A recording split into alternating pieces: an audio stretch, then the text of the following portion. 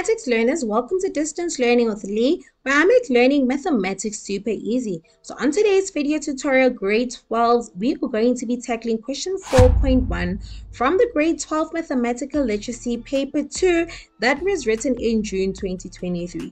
And question 4.1, guys, deals with maps and plans. In particular, we're going to be looking at a layout plan of a holiday resort. So this is a subtopic for maps and plans. Okay, so before we get started with today's video tutorial, guys, please make sure that you give this video tutorial a huge thumbs up. Okay, please make sure that you are subscribed to the channel, and also please make sure that you share all these video tutorials with your friends. That will really help the channel grow, and it will help the channel to reach more learners that want to better their mathematics marks.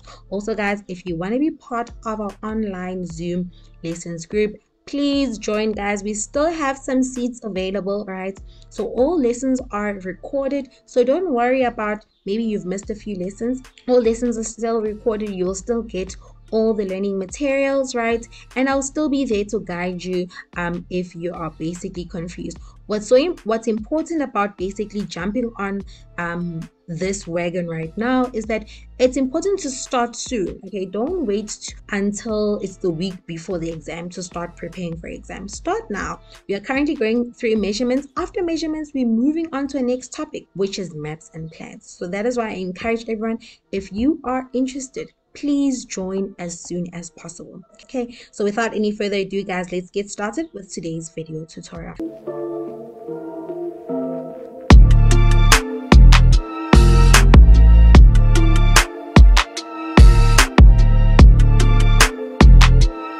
Like I mentioned, we're going to be tackling question 4.1, and it deals with the layout plan of a holiday resort. So let's have a look.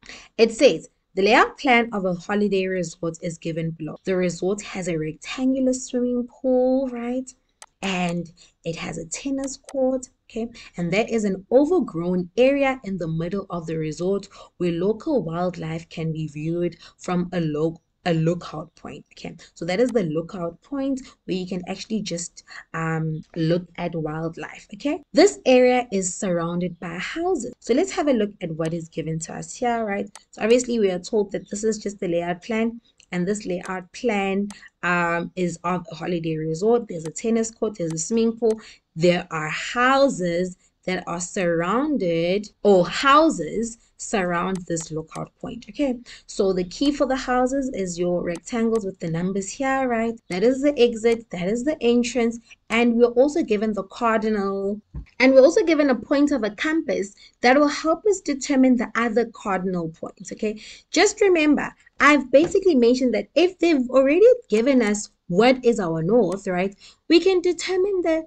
east, south, west by using the rhyme, naughty elephant sprays water. So we're going to move in a clockwise direction, and we're going to say naughty, okay, elephant sprays water. So you see we're moving naughty elephant sprays water. We are moving in that clockwise direction, and we are just adding the other cardinal points. Nice and easy. So now we've basically added the other cardinal points. We've basically analyzed the layout plan. We are more than ready to have a look at the question. Okay, so it says, use the information above to answer the questions that follow. Question 4.1.1. It says, determine the total number of houses in this holiday resort. Okay, so I mean, you can count how many numbers we have here, or you can just look at the bigger number. Okay, so I just feel like I want to count because, yeah, I just want to be sure, right? So we've got 1, right? We've got 2, 3, 4, 5, 6, 7, 8, 9, 10, 11, 12. Okay, so that other house there is outside there. So we can see that we actually have 12 houses that are in this holiday resort. Okay, then let us have a look at the next question. It says, a person standing at the lookout point. Okay, so let me zoom it out a bit. So we are told that there's a person that is standing here at the lookout point. Okay, someone is standing here and facing north. So if a person is standing there and they're facing north, where is north? Do you see that north is in that direction? Okay, that is the north. Views houses that are in the northwesterly direction. So now, guys, how can we determine where is the northwesterly direction? So remember, I said that we can determine the other cardinal points that are in between these cardinal points, okay? So we know that, okay, if this is north and that is west, then that is the northwest direction.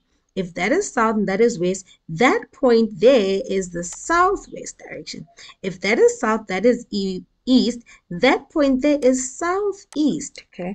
And if that is east and that is north, that point there is northeast. Remember, we start with the north and we start with the south, okay, to name these cardinal points, okay? So give the number of 2 of the houses he viewed. So what are 2 of the houses that he viewed, right? If he views houses that are in the northwesterly direction. So where is the northwesterly direction? We already know that if the north is in that direction, what is in the northwesterly direction? Do you see that it's any houses that are actually in this region? Okay, so now if he's standing there, the northwesterly direction, do you see that it's houses that are in that direction, towards that direction? Okay, so how many houses are facing the northwesterly direction? We can see that it's 1 and 2. So those are the numbers of the houses that are facing the northwesterly direction. Okay, so it's just 1 and 2. All right, so let's just write that down.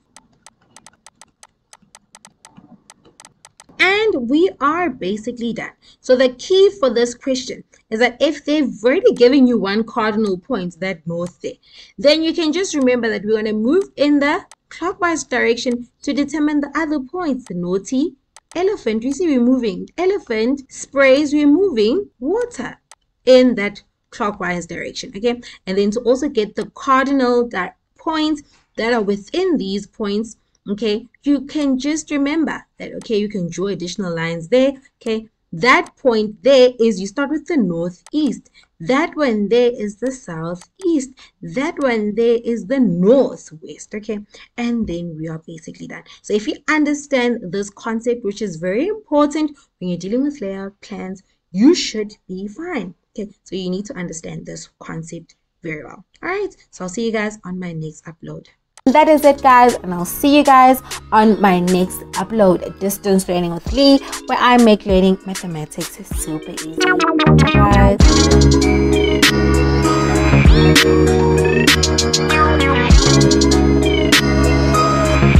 guys.